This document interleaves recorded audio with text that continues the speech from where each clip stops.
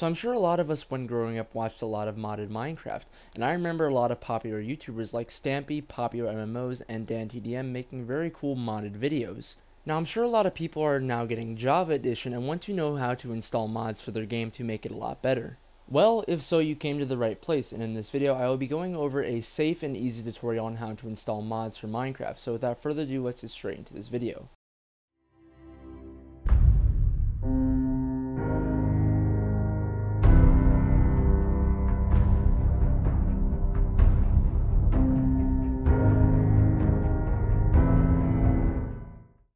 So the first thing we'll be taking a look at is how to install Java. So Java is an easy to use program that makes it a lot easier to install Minecraft mods. So this basically makes it so Forge and all the mods you install can actually work properly when playing Minecraft.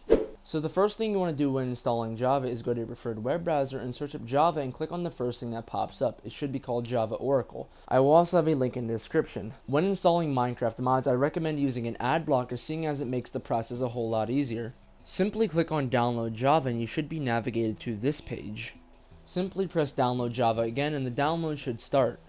Once installed, open your File Explorer and double click on the file and run the installation process. Setting it up is pretty easy, and once you've done that, you've just completed step 1 to installing Minecraft mods. Step 2 is just as simple. Go to your web browser and type in Forge Installer, or go to the link in the description below and this should pop up. Click on the first link that pops up and it should navigate you to this website. Once you're brought here, locate what version of Minecraft you are currently playing on. One cool thing about Forge is that you can go back to older Minecraft, so that's pretty cool. Once you figured out what version you're going to use, simply click the install and you'll be relocated to this website. Ignore everything and just press the skip button and it should begin the installation.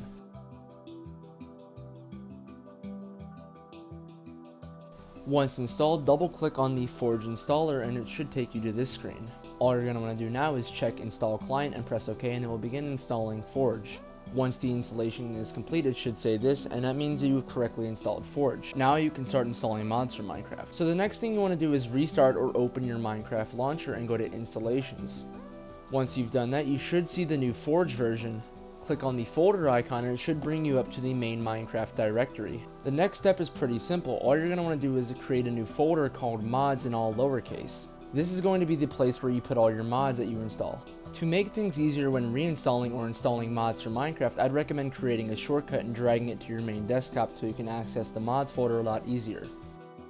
Finally, you can start installing mods. Find a mod that you want to install to your game and download it from CurseForge. While there are a lot of other modding websites, I'd recommend using CurseForge, seeing as it is the safest. From there, all you're going to want to do is drag it into your mod folder that you created in the main Minecraft directory.